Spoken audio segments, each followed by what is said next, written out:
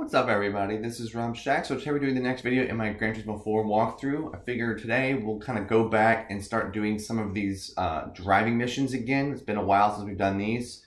They're pretty fun.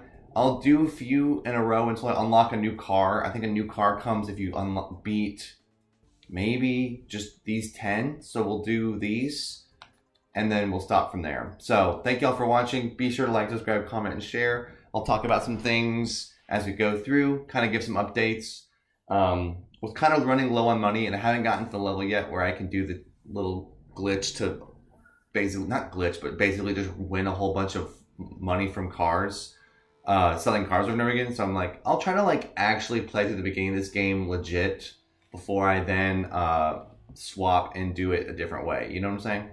So we'll do a 3-lap battle here. This is the one with the TRD 2000 GT, which is an iconic Toyota that's been in like every game since 2, I think. Well, probably not in 3, because 3 didn't have a lot of cars. But we'll see how we can do on this, because I'm not sure how well to drive this car, but we'll see. Yeah, so we'll kind of try to go through this game like legit, try to make money the right way before I just inevitably buy and sell or win the RSC 1,000 times on that one special event race and then get $1 billion that way. Because we'll start out actually showing people like that it is possible to beat this game legit. You know what I'm saying? So that's kind of the idea for now. In the meantime, I'm just going to do a few of these little course things here because these are fun. The 3-lap battles are a little bit more, they're not harder. I think the hardest version is the 1-lap battles. If I had to make a suggestion, I think those are the hardest, but that's obviously at the very end. So we'll still win some car here. I can't remember what car we win for doing these. But yeah, the 3-lap battles are just, obviously, as you said, as they are called, 3-lap battles, where you're supposed to just slowly catch up to the cars. The speed isn't nearly as crazy as the 1-lap magics, where the 1-lap magics, you're like substantially faster than everybody else. I think the 3-lap battles are just a normal car, and you're just around the same speed as them. Although I am gaining sort of fast. I don't know how fast I need to do this. I can't remember. It's been a long time, so I'll show all my takes of this, how I do it. The Toyota 2000 GT seems to brake very slowly and is very out of control, but we'll make it happen here.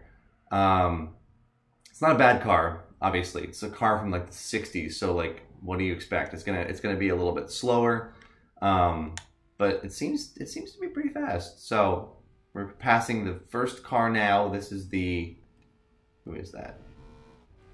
Looks like maybe it's a Celica, but we'll try to pass him, do well here. Gotten it done in 21 seconds. I don't know if that's good or not. We'll have to see. If it's not close, then when I restart it, I won't talk anymore because it's probably distracting me to be talking while I'm doing this. But yeah.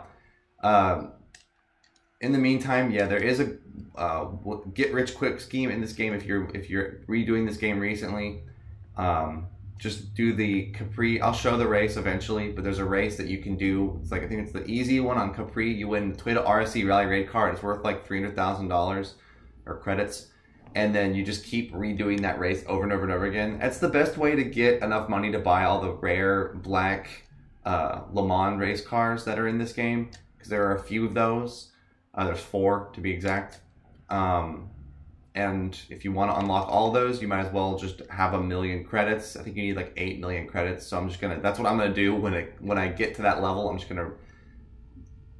I won't show me doing that 1 million times, but I'll show once how to do it, and then just like, obviously I won't record all of that because it's boring and repetitive. But yeah, you can literally just win 300,000 credits for every race you do, and it's pretty funny. So here we are coming up on the skyline, making the pass here. Trying to keep our line as good as possible here because I passed him at a very inconvenient time, but we got him. So now we're 4th. We have 1 more lap. I think we're gonna need to do this again because I'm only 16 seconds behind him. I don't think that's good enough, but we'll see. We'll see. I know that we are faster on straights, so the fact that we gained that much on the turns is probably a good thing, but I still think we have more time. We're going to have to do this again, but it's fine. Thank you all so much for watching. This playthrough of this game has been a lot of fun to do. Gran Turismo 4 is a lot more fun than I remember. I think it's just because I played through this game as a kid / teenager. I think it's a lot. There's a lot to do in a Gran Turismo 4. There's a lot of different races and different series and driving missions and special circuit things. There's a lot to do. So I think I just, as a kid, was like overwhelmed by this game. And now I'm like, oh yeah, this game is fantastic.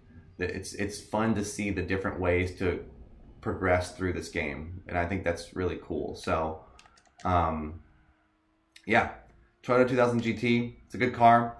Hopefully I win it at some point. I think I do. If any car in this game is not for sale, you will win it at some point. You have to, because that just would be torture if they like put this car not for sale somewhere and then you can't actually unlock it at all. That would be so sad. So I think that they actually planned that. They were like, okay, we're gonna put all these like rare exotic cars in places where you notice it as the player. You're going to want to get it, and we'll give it to you at some point because it's not for sale. So, yeah, eventually I will do the get rich quick scheme, but I'm just kind of showing that it's possible. Lots of different ways to do the starting thing. Like I'm making it a little bit harder for myself by using every car. So that's why I have less money in this game right now. But it is very doable, and it's very fun to use every car in the game that you win, even the really crappy ones, because NOS is a thing in this game, and it's really, really effective at helping you catch up to cars that are way faster than you, which is what I do.